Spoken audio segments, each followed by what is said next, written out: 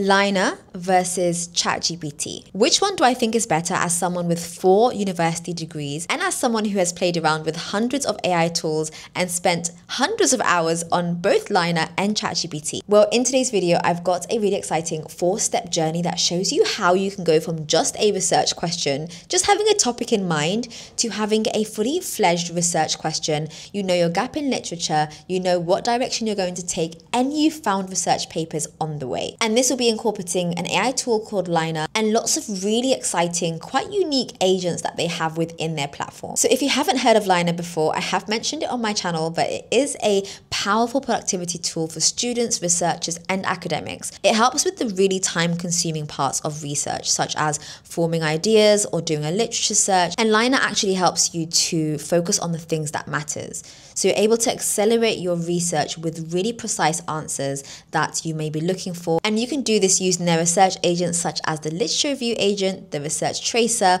or even the hypothesis generator. Now let's start with step number 1, which is where you do a reliability check. Here I'm beginning my journey with quite a broad query in the general search tool, and I want to gather initial context. So I want to make sure that my research question or the topic that I'm interested in is a good one to pursue. Here I want to try to retrieve credible academic grade results, to have a list of research papers and a bit of a topic kind of scope to ensure that the thing that I'm interested in writing and reading about is actually something that's useful. So when you open up Liner, you can see on the left hand side column you have all the agents available to you that we're going to be using a little bit later on, and then you have your AI search engine in the middle. I can decide if I want to do a general search across the web, or I can do a scholarly search which looks at research papers. In this case, I want to kind of focus on research papers only. I can also toggle and change from simple, advanced, or deep research. In this case, again, I'm also going to do the deep research, and you can also filter by paper, year, journal ranking,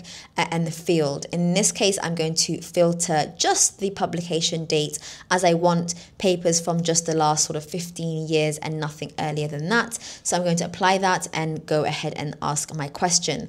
Now my question here is, what are the long-term effects of chronic stress on the brain? Now that's a question that I have. I want to try to find as much research as I can, find gaps in literature, and make sure that this is a question that's worthwhile trying to answer. You can really see how Liner has broken down each of the different parts to be able to get the overall answer. And then you have a bit of a literature review, like a bit of a kind of in-depth summary, and every single sentence, almost every sentence actually, is supported by a citation, which is a giveaway that this is a trusted source.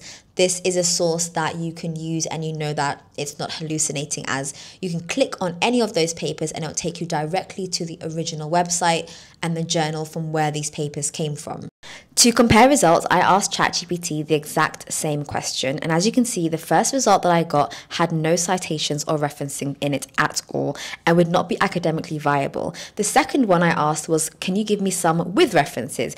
And yes, I have got some references here, but they're not written in academic standard and they're not even clickable. So I had to ask for clickable links, and even then I had to really go ahead and try and find where this information has even come from. So there's just so many barriers to finding academically rigorous information on ChatGPT, and as you can see, the papers that they did give me were not necessarily the most recent peer-reviewed studies, so that's also a red flag. You can also start to add to your collection. So this is of course really important when you're searching for literature. You need to be able to save them somewhere and collect them into a library. And then if you click on any one sentence, it tells you why the sources were selected. So in this case, there are 3 sources for this sentence, and it tells you what is specific about each of these sources and why Liner thought it was relevant enough to include it within this summary. And I think this is fantastic and so unique. And then of course at the bottom you can actually click on the reference and go ahead and open it up and read it for yourself or add it to your folder. I think this is so valuable and something that I haven't really seen before. And then if you scroll down to the bottom, you can create either a mind map or a flow chart. What it has done is it has broken down to me the different aspects of chronic stress on the brain. So there's structural consequences, there's emotional consequences, there's alterations in connectivity and things like that. And it's straight away given me very quickly an understanding of how I could try to read more, or how I could even structure a literature review in the future. And similarly, you also have the flowchart as well. The second step is to orient the field using the literature review agent. Now, this helps you to move from just having a general understanding to a more structured academic overview. And of course, this amazing agent will do most of the work. I've clicked on literature review and I've asked, what are the long-term effects of chronic stress on the brain? It started with finding keywords, and what I really want here is for the agent to produce kind of a structured outline that organizes the research in some sort of way, maybe chronologically, maybe thematically, and I want kind of key trends and key papers to be pulled out here. So what it's doing is collecting these papers, and you can really see the life cycle of how these sources are found and how they're being selected. And then the literature review is completed, and this probably took a minute, or even not, probably less than 2 minutes. I was really hoping to have the themes as I just mentioned, and the analysis revealed 3 major themes, and it's given detail about those themes within the actual review itself. But I also have research gaps and future directions, so that's quite useful and something that I didn't necessarily ask for, but it is useful within the literature review, and you'll see how we'll use it now. And at any one point I can click on any of those references, I can cite it in any format I like, I can click on it and go straight to the website, or I can save it within my library as well. So that's really easy to do and something you can consistently do at any point when you're using Liner. I wanted to test ChatGPT's output to create a literature review for me, and here you can see that yes, there is information of course, but it's quite general and it isn't really in-depth or critical at all. It's not very academically rigorous, and I can tell this by kind of the dates and the old kind of nature of the research papers that have been used. There's also no way of like filtering the papers or saving the papers, and yes, I can click on the links and open up the research paper, but then what do I do with it then? Like, I'm not able to save these to a library or anything immediately.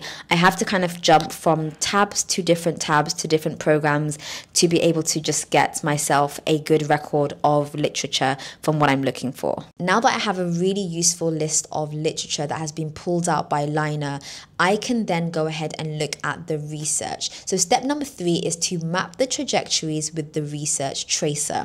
Now this is where you take a paper identified in any of the steps you used, and you can use the research tracer to visualize its lineage. So where has it come from? What came before it? And what is it linked to in terms of research? So from my literature review, I can click on Research Tracer. It looks at all the papers that has cited that paper and all the papers that this paper cites as well. So it's got a full 360 of your research paper that you're interested in and the process. The reason why this is really useful is it's showing you how papers relate to each other, which you use a lot when you're thinking about kind of writing a discussion or even writing kind of like a critical piece.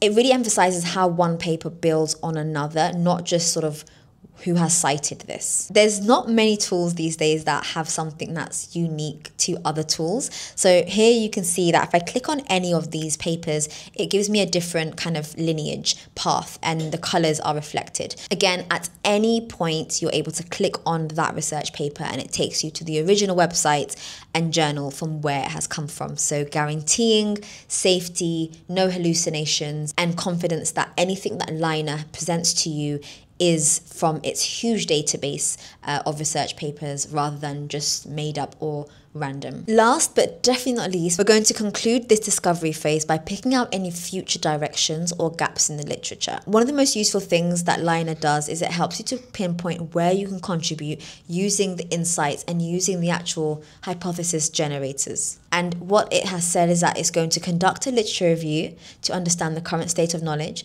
it's going to identify some more research gaps, and it's going to generate 3 novel and robust hypotheses based on what the research goal is. So it's kind of following on from what I started from. And then of course you have a really well written and easy to understand summary of the gaps and unanswered questions. So giving you information about where there are some knowledge gaps within this research area. I also have been presented with 3 different hypotheses that I can refine if I want, I can take if I want, I can think about in a bit more detail, and I can look at each of those individually, look at literature to do with them, and think about whether this is a research area or gap that I really want to focus on. For this comparison, I wanted to ask ChatGPT to find some gaps in literature for this research topic. So I gave it the same information that I gave to Liner, and here there are 3 gaps that have been given to me. But none of the gaps have any relevance or citations that can back up what they are saying. So they're more general gaps. The lack of immediate referencing means that I can't really look into each reference in more depth without kind of prying for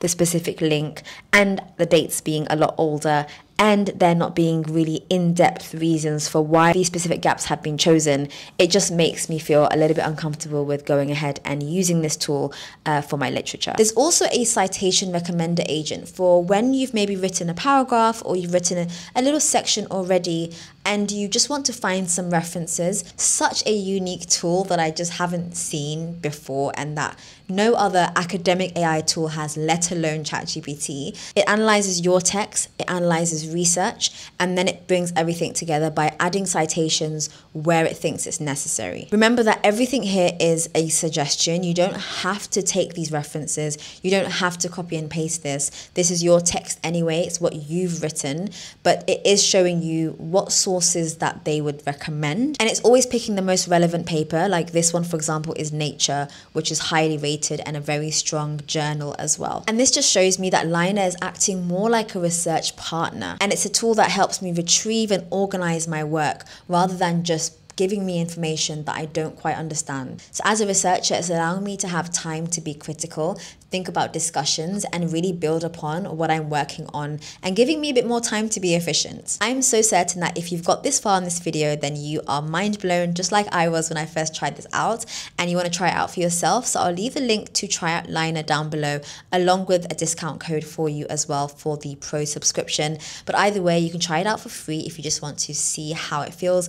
But I've shown you only a couple of ways of using Liner. There are so many other agents, and I'll link down below also a video I did recently showing some other agents that they have. But there's just so much that Liner offers that you really can't get with any other AI platform. And I'm saying that as someone who has honestly tried and played with many over the past couple of years. So let me know down below if you've heard of Liner before or if you've tried it before since watching my last video. I'd love to hear from you. And don't forget to click on the link down below to try it out for yourself. And I hope to see you in my next video. Okay, bye.